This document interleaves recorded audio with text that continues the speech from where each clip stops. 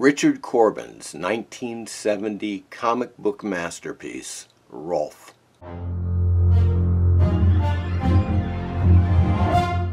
Today we're going to look at Richard Corben's 1970 comic book masterpiece, Rowlf. But first let me show you the cover of my last feature film called Witch Tales.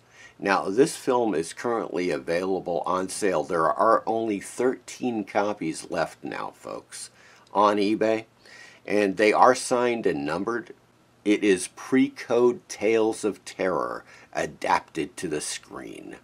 Witch Tales. Check it out. The copy you see here was published in 1971. This is the first printing, and soon after, Rowlf Press would release the second printing using this as the cover.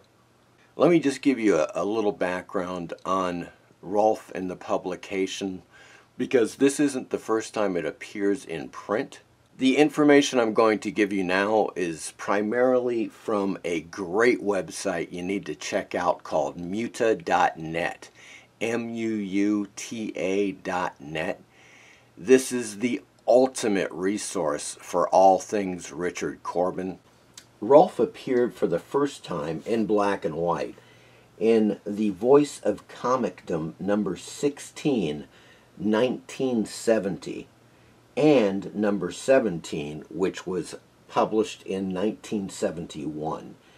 It was reprinted in black and white as The Story of Rowlf from Rowlf Press in 1971, as I just mentioned, and then later in color in Heavy Metal Magazine number 32, 1979, number 33, 1979, and number 34, 1980. There is another color reprint of Rowlf in Richard Corben Complete Works number 3, which was published in 1987. So let's open up the book, shall we? Okay, now, first thing we see here on the left is a funny little character called Gurgi, and he's doing the introduction to the Rowlf story. Now, Gurgi makes an appearance a few times in Skull Comics, Underground Comics, and a few other places. He's kind of like Richard Corben's EC Crypt Keeper. Hi, comic weirdos. Yes, it's me, Gurgi, free from the Skull dungeons long enough to tell you a tale so intricate that I need a whole book to do it. Not only did I dig through the dusty dung heaps of ancient Earthian lore for fragments of a fantastic story, but I sought a remote hairy hermit who calls himself Gore, though everyone knows him as Harvey, for the strange narrative. Details of the long-extinct demon horde were related by the obscure Martian martial historian Dav Holma of Methane, and he vouches for the accuracy. So, a long, long time ago began the story of Rowlf. In Canisland, there is a beautifully voluptuous princess, Mariara, who is not interested in her grooms, but her dog, Rowlf. Princess is kidnapped by demon troops, who also demolish the castle of Canisland. One groom, a friend of Sortram the sorcerer, blames Rowlf, and he wants to transform the dog as human to torture the truth out of him. By accident, transformation will be disturbed, and Rowlf becomes only half dog, half human. He cannot talk. But Rowlf escapes, and he goes on a quest to rescue the princess. Just lovely early Corben pen and ink. And of course, he's laying in the Zipatone here, folks. This is Mariara right here, and of course there's Rowlf, her doggy. Rowlf is kind of a tale of a girl and her dog. Rowlf hangs out with Mariara. Everywhere she goes and she does a little skinny dipping here. Then she's attacked. There's a creature lurking in the bushes, attacks her. She's attacked by another one. So these demon troopers overwhelm Rowlf, and he runs off to get help. Meanwhile, of course, they abduct the princess. So what happens is there's this idiot that blames the dog on her abduction. So he wants to change the dog into a human and then torture the truth out of him as to what happened to the princess. So that's the idea. Unfortunately, the incantations do not go very well. There's a screw up, and Rowlf becomes half man, half dog. He's all over the place with the zip tone. I am just digging the shit out of that because it's basic zip tone. He's got the characters drawn out, pen and ink. Then he's applying like a certain grade of zip tone to the grass, then another grade to the sky. And it's very basic stuff. He's just using, you know, flat zip tones here. But it really makes the panels pop. Once again, he's doing zip tone for the grass and a couple of characters. When he gets into creepy and eerie and he's doing the black and whites, he's just even better. He gets more complex with the zip tones. There's Rowlf, and he's just kind of looking around, but the way Corben just nails the animals. And I've mentioned this before. He has a thing with wolves and dogs. They're just fantastic. I mean, much like his humans, which the facial characteristics and everything you can see. For instance, with Rowlf here, he's just looking around, his tongue's hanging out like a dog. Like you'd see a dog just kind of like looking around and his tongue's just flopping out of his mouth. And he portrays this perfectly. Great zip tone, pen and ink. One of the things that he's getting into here is a lot of action. Rowlf is battling one of the demon troopers here. Corben's mastery already of movement, human movement in running, jumping, fighting, hitting, everything. He's just nailing it.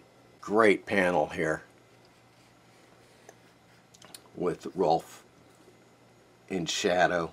The guy kicks Rowlf here, and then Rowlf smacks up against the wall, and look at his face. It's like, whoop! Just fantastic emoting from the faces of these characters. So yeah, without giving away the ending and everything, I think I'm going to keep it like that, but I want to give you some background. Rudy Franke from the Voice of Comicdom back in the 60s and 70s had conducted an interview with Corben, and that was landed at the same time that they published Rowlf. In this issue, which is Comicdom number 16, winter of 1970, Rowlf is the special feature. How long have you been working on it? Corben answers, Rowlf was first conceived a couple of years ago, so this would have been in the late 60s, not as a comic story, but as a film. After several futile attempts at producing it, we gave it up for another script. Note, Corben did make the short film Neverwhere in 1969 using a combination of graphic animation and live action. Corben continues, after the Monsters Rule comic story was finished, I was looking for a story to appear in the Voice of Comicdom, and I remembered Rowlf. I gave this much thought and finally decided I could do the story justice in the comic strip medium. Much preliminary work had already been done. This became very useful when adapting it to the comic strip. Several models of the characters had been built. These were now used to draw from. A friend of mine, Dave Holman, deserves all the credit for designing the demons' tanks and equipment, their characterizations, and the plotting of certain scenes. It is difficult to say how much actual drawing time was spent on the final pages. I occasionally did 2 or 3 pages a week, working evenings and weekends, but I didn't work on it constantly. So that's the thing. Originally, Rowlf was supposed to be another film, kind of like a follow-up to his 1969 short film Neverwhere, but it just never happened. So he decided to put it in comic book form.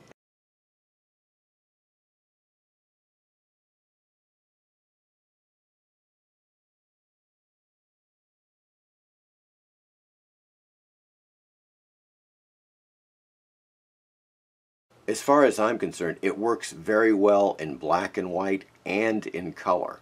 Here's a side-by-side comparison of the first page in black and white, and then of course on the right is in color. And here are a few more pages that are in color, and I believe most of these pages were taken from the issues of Heavy Metal. One of the next videos I'm going to be doing is going to be on Metal Hurlant issues number 1 and 2, and you will see early Corben in color, including Sid and Opie, which is another fantastic story. It is shorter than Rowlf. It's only an 8 to 10 page story. So that concludes this video on Richard Corben's Rowlf. I hope you enjoyed it, and I will talk to you soon.